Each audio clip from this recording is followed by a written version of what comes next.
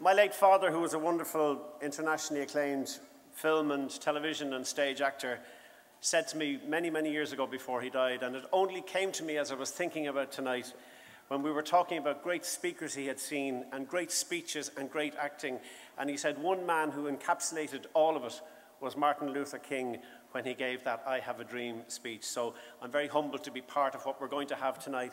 And I do want to tell you, ladies and gentlemen, that we are not performing it for you, we are performing it with you, because this, as everybody has said on the stage here tonight, is a celebration of great words, of great emotion, of great timing, of great quality, something which affected great change.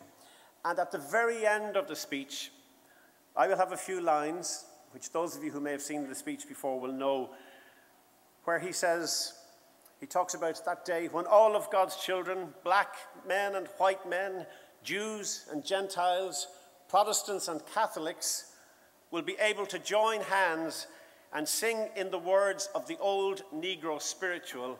And we do want you all, please, to join with us as we say, free at last, thank God Almighty, we are free at last. Okay, so free at last, thank God Almighty, we are free at last. I tell you what, will you do me a favor, because they tell us in all the great voice coaches and classes, stand up, even the dignitaries. Everybody stand up, please, thank you. Live on the internet. Thank you very much. Okay, so I'm going, and free at last, thank God Almighty, we are free at last. Let's everybody tonight here in Dublin be part of this great celebration. So at the end, I'll be saying of black men and white men, Jews and Gentiles, Protestants and Catholics will be able to join hands and sing in the words of that old Negro spiritual, free at last, thank God Almighty, we are free at last. That wasn't bad. We'll keep it for the American recording. At the end of it, do it right. Ladies and gentlemen, sit down. I'm very happy with that. Please, and as I mentioned earlier on, remember many of the speakers tonight, it's their very first time on stage, so that level of attention will be greatly appreciated. And a reminder to all our speakers to go in and almost be touching the microphone with your mouth, and you'll be heard by that. So ladies and gentlemen, let us now celebrate one of the great speeches of all time. I Have a Dream, Martin Luther King. I am happy to join with you today in what will go down in history as the greatest demonstration for freedom in the history of our nation. 50 years ago, a great American in whose symbolic shadow we stand today signed the Emancipation Proclamation. This momentous decree came as a great beacon light of hope to millions of Negro slaves who had been seared in the flames of withering injustice. It came as a joyous daybreak to end the long night of their captivity. But 100 years later, the Negro still is not free. 100 years later, the life of the Negro is still sadly crippled by the manacles of segregation and the chains of discrimination. 100 years later, the Negro lives on a lonely island of poverty in the midst of a vast ocean of material prosperity. 100 years later, the Negro is still languished in the corners of American society and finds himself in exile in his own land. And so, we've come here today to dramatize a shameful condition. In a sense, we've come to our nation's capital to cash a check. When the architects of the Republic wrote the magnificent words of the Constitution and the Declaration of Independence, they were signing a promissory note to which every American was to fall heir.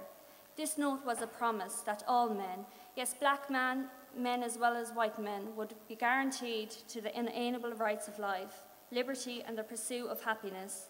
It is obvious today that America has defaulted on this promissory note insofar as her citizens of colour are concerned. Instead of honouring this sacred obligation, America has given the Negro people a bad check, a check which has come back marked insufficient funds. But we refuse to believe that the Bank of Justice is bankrupt. We refuse to believe that there are insufficient funds in the great vaults of opportunity of this nation.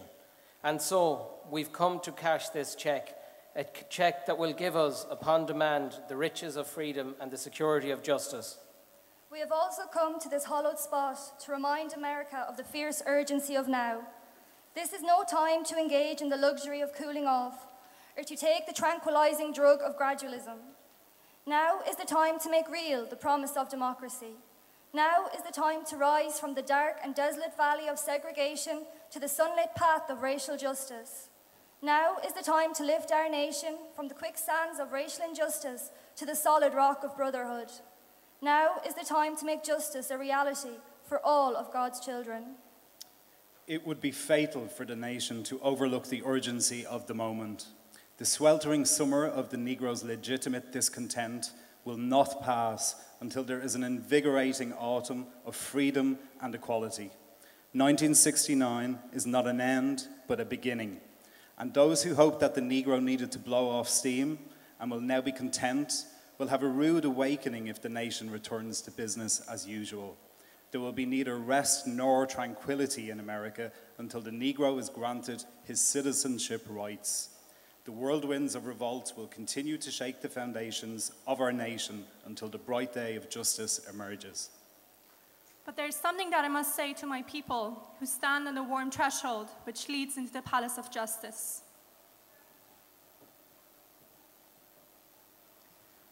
In the process of gaining our rightful place, we must not be guilty of wrongful deeds.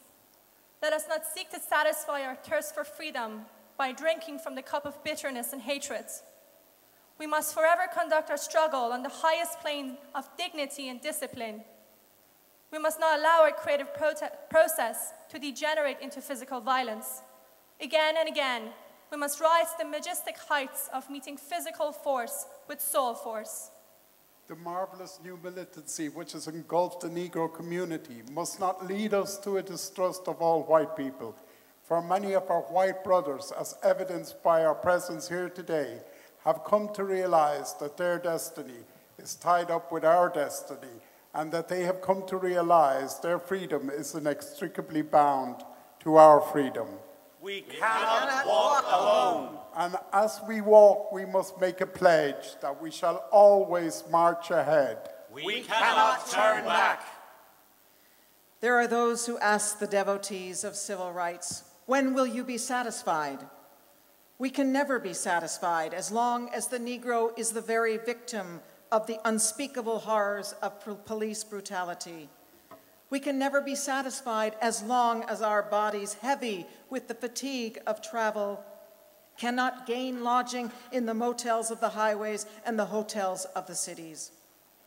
We cannot be satisfied as long as the Negro's basic mobility is from a smaller ghetto to a larger one. We can never be satisfied as long as our children are stripped of their selfhood and robbed of their dignity by signs stating "for whites only." We cannot be satisfied as long as the Negro in Mississippi cannot vote and the Negro in New York believes he has nothing for which to vote. No, no, we are not satisfied, and we will not be satisfied until justice rolls down like waters and righteousness like a mighty stream. I am not unmindful that some of you have come here out of great trials and tribulations. Some of you have come fresh from narrow jail cells. Some of you have come from areas where your quest for freedom left you battered by the storms of persecution and staggered by the winds of police brutality. You have been the veterans of creative suffering. Continue to work with the faith that unearned suffering is redemptive. Go back to Mississippi. Go back to Alabama. Go back to South Carolina. Go back to Georgia. Go back to Louisiana. Go back to the slums and ghettos of our northern cities, knowing that somehow this situation can and will be changed. Let us not wallow in the valley of despair, I say to you today, my friends. And so even though we have to face the difficulties of today and tomorrow, I still have a dream that's deeply rooted in the American dream. I have a dream that one day this nation will rise up and live out the true meaning of its creed. We hold these truths to be self-evident, that all men are created equal. I have a dream that one day on the red hills of Georgia, the sons of former slaves and the sons of former slave owners will be able to sit down together at the table of brotherhood. I have a dream that one day even the state of Mississippi, a state sweltering in the heat of injustice, sweltering with the heat of oppression, will be transformed into an oasis of freedom and justice. I have a dream that my 4 little children will one day live in a nation where they will not be judged by the color of their skin, but the content of their character. I have a dream today. I have a dream that one day, down in Alabama, with its vicious racists, with its governor, with his lips dripping with words for interposition and nullification, that one day, down in Alabama, little black boys and black girls will be able to join hands with little white boys and white girls as sisters and brothers. I have a dream today. I have a dream that one day every valley shall be exalted, yes, every hill and mountain shall be made low. The rough places will be made plain, and the crooked places will be made straight. And the glory of the Lord shall be revealed, and all flesh shall see it together. This is our hope. This is the faith that I go back to the south with. With this faith, we will be able to hew out of the mountain of despair a hope of stone. With this faith, we will be able to transform the jangling discords of our nation into a beautiful symphony of brotherhood. With this faith, we will be able to work together, to pray together, to struggle together, to go to jail together, to stand up for freedom together, knowing that we will be free one day. This will be the day. This will be the day when all of God's children will be able to sing with new meaning. My country, 'tis of thee, sweet land of liberty, of thee I sing. Land where my fathers died, land of the pilgrim's pride, from every mountainside, let freedom ring. And if America is to be a great nation, this must become true. And so, let freedom ring from the prejudiced hilltops of New Hampshire. Let freedom ring from the mountains of New York. Let freedom ring from the heightening Illinois of Pennsylvania. Let freedom ring from the snow-capped Rockies of Colorado. Let freedom ring from the curvaceous slopes of California. But not only that, let freedom ring from Stone Mountain of Georgia. Let freedom ring from Lookout Mountain of Tennessee. Let freedom ring from every hill and molehill of Mississippi. From every mountainside, let freedom ring. And when this happens, when we allow freedom ring, when we let it ring from every village and every hamlet, from every state and every city, we will be able to speed up that day when all of God's children, black men and white men, Jews and Gentiles, Protestants and Catholics, will be able to join hands and sing in the words of the old Negro spiritual, free at last, free at last. Thank God Almighty, we are free at last.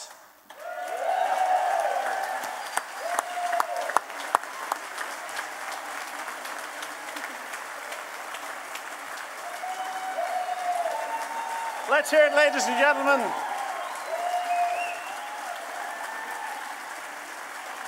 You heard from Diverse Ireland, Father Peter McVerry, who's an activist for the homeless, Megan Ní Wahuna from Corlin and Og, Stephen James Smith, the poet, Rotimi Adebari, who's the first black mayor of Laois, Salome Bugwa, who's from the African and Migrant Women's Network, from Fidel Mutwadasibo from the Immigrant Council. You heard from Maeve Dunn from the US Embassy Youth Council.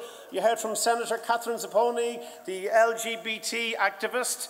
You heard from Miss Sheelin Yousefi Zadeh, who's Miss Ethnic Ireland in 2012 and a TCD student. You heard from Dil Vikramasinghe, diversity trainer and indeed broadcaster. You heard from Gary White Deer of the Choctaws. You heard from David Carroll from Belong To. From Kieran O'Dowd, the national president of MOCRA. Martin Nocton representing Disability Federation, Kathy Lawrence from Pavey Point, Cathal Quinn from Lear and Trinity College, the college there, and Matthew Raleigh, the writer. Ladies and gentlemen, Ireland of 2013 really is a wonderfully diverse place that can celebrate the great lines of Martin Luther King.